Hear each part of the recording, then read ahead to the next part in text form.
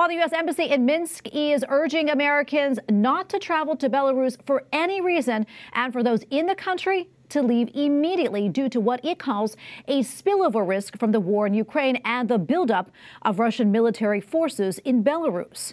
This as Poland's President Andrzej Duda confirmed yesterday that Russia started moving short-range nuclear weapons into Belarus, a move anticipated to change the security structure of the region and NATO's military alliance. And joining us now in the studio to talk about this and more is John Ullyot, managing partner of the Brighton Strategy Group and former National Security Council spokesman for the Trump administration. John, always good to be with you. First off, let's talk about what's happening in Belarus right now. Obviously, a very concerning time, especially with Russia moving nuclear weapons into the country. That said, what do you think the strategy is here? And do you think Russia actually intends to use the weapons, or is it more posturing on their part? Well, it's not necessarily posturing, Tracy. First of all, it's great to join you as always, but this isn't posturing as much as it is getting ready to have a credible threat to use tactical nuclear weapons.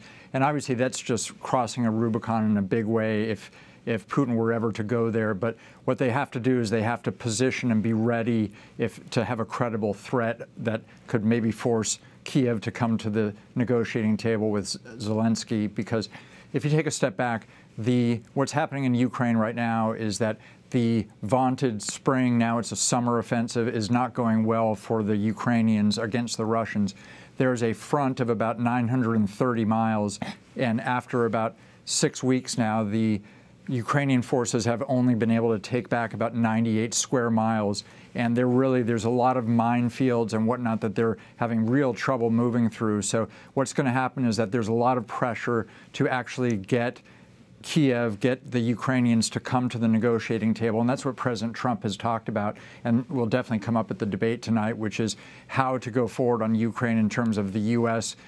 not failing to push the two sides together. And so that's a big question. And what you're seeing in Belarus right now is essentially Russian forces, including the Wagner Group, who are some really bad actors that have gone over into there. There's a risk to U.S. citizens that they don't want to have any U.S. citizens either hurt or targeted in some way. So it's best to get them all out of there, which is something that we did with our embassy a short while ago as well.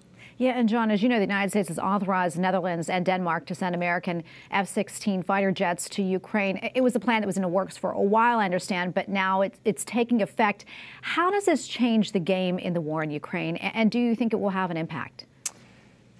Well, the allies, so it's actually Netherlands and Denmark that are both going to send about 42 right now, up to 42. They didn't actually, the Dutch and the Danes did not specify the actual number, but Zelensky said it's 42. But no matter how many it is, it's not going to be a game changer for this reason, Tracy.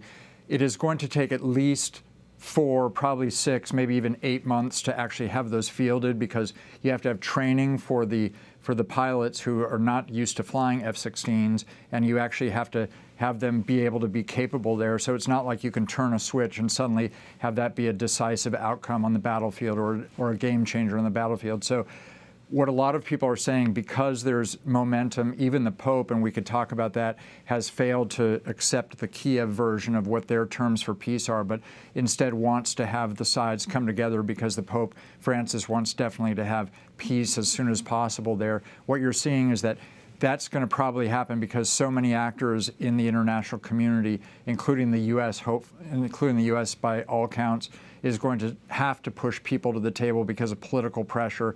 And so you won't even see those F-16s mobilized on the battlefield if they're able to push the two sides together to get a peaceful settlement in the next, say, 6-8 months, and then they won't even be fielded by then.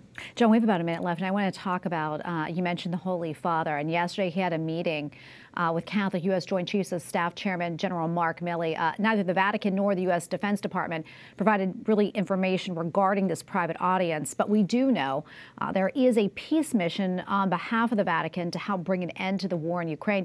That said, what do you think that meeting signals, and also how significant is it? Well, it's significant, first of all, on a personal level for General Milley. He's Catholic, and he really reveres the Pope, and this is a chance for him to be able to meet with him. But On Ukraine, that's one area where General Milley, about a year ago, a little less than a year ago, actually said that this is somewhat of a stalemate and that we should be open to a political solution. And that's different from the policy in the Biden administration, but that's a lot closer to where the Pope is by wanting to push the two sides together. So that could have been a meeting of the minds. They're keeping it, as they always do with Pope Francis and other popes. They keep these as private meetings and they don't give a readout, but certainly they have a lot of common ground when it comes to Ukraine, and so it would have been a very interesting meeting, to say the least. Yeah, and John, unfortunately, we have to leave it right there. So much more we could talk about, but always great to have you on and get your insights. We appreciate it. Thanks, Tracy. Good to be on.